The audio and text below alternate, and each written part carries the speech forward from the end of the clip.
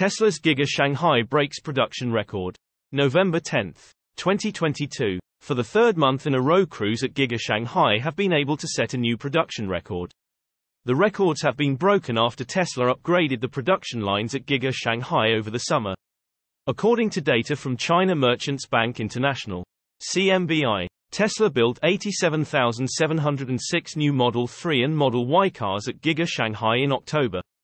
That easily breaks the previous record set just the month before in September, when 82,088 new cars rolled off the factory's production lines, which broke the record set in August of 76,705 new cars built at Giga Shanghai. With Giga Shanghai's successive record quarters, Tesla China has produced 246,499 new cars in just the last 3 months alone. Extrapolated out, that equates to a production rate of over 1 million cars per year, making it Tesla's most productive factory.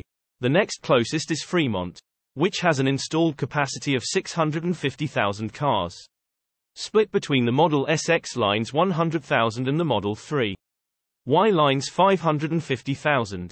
Earlier this month we reported that Tesla sold 71,704 vehicles in China last month, the majority of which 54,504 were exported to other markets, also setting a new record for the automaker.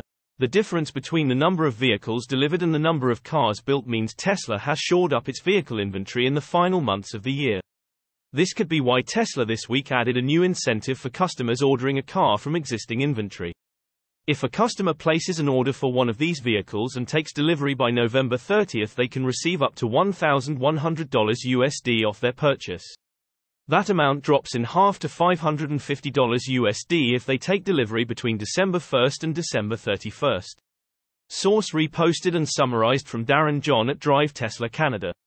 My take: soon all the Giga factories will be producing the same amount of cars.